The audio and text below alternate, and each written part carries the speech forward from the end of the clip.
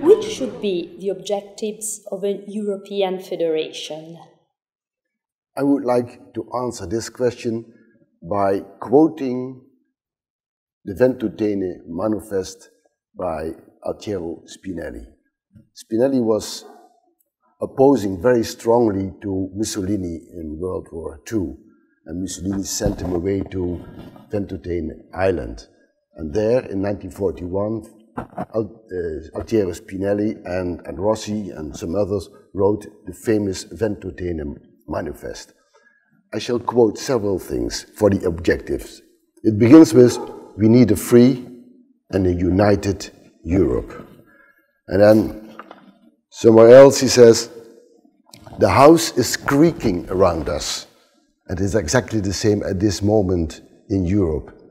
The European Union is disintegrating.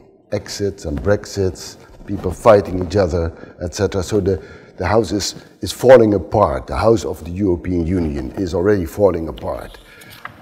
And he understood it as well. And he says, we need a federal reorganization of Europe.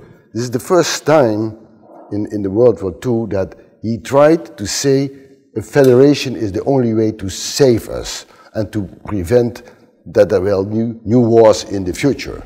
And then the larger thing, he said, the foundation must be built now for a movement that knows how to mobilize all forces for the birth of the new organism, which will be the grandest creation and the newest that has occurred in Europe for centuries.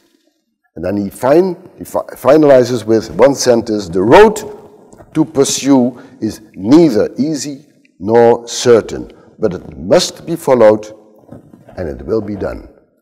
So it's up to us in 2018 to do what he has been written in 1941.